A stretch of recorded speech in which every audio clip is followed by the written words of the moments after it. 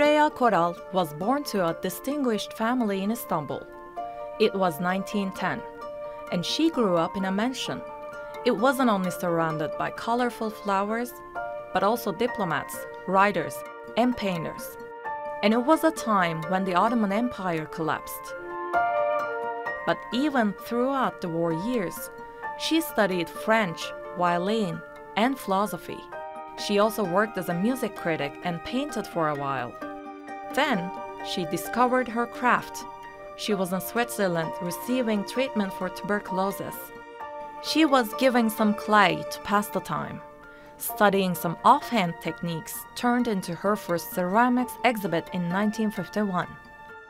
Soon thereafter, she returned to Istanbul and became Turkey's first contemporary ceramics artist. But Koral made it to a point to support the bourgeoisie and make her art accessible. Fureya Koral always emphasized that art shouldn't be confined to museums, and she didn't mind at all her works were being used. So she designed coffee tables, pots, and mugs for the Turkish Grand National Assembly. Those coffee tables were more than art. They were used during meetings and tea breaks for about 3 decades. And it wasn't until recently that people began appreciating them as artworks. Last year, Fureya Koral's works for the parliament were put on display in Ankara, and now they can be seen at the Museum of Palace Collections in Dolmabahce, Istanbul. Fureya Koral has a very special place for the Turkish Grand National Assembly.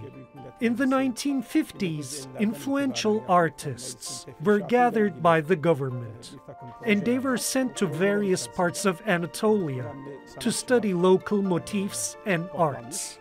Then they designed unique works with their own interpretation.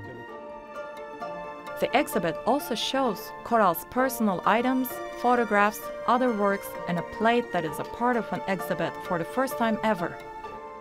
And it's possible to see Koral's significant style that combines East and West, traditional and modern, in every single piece.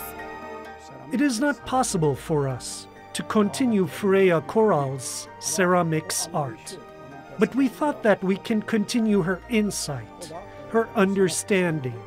We made an effort to spread her art philosophy by using her patterns and designs in the form of new items. Fureya Koral didn't stop producing works until she passed away at the age of 87.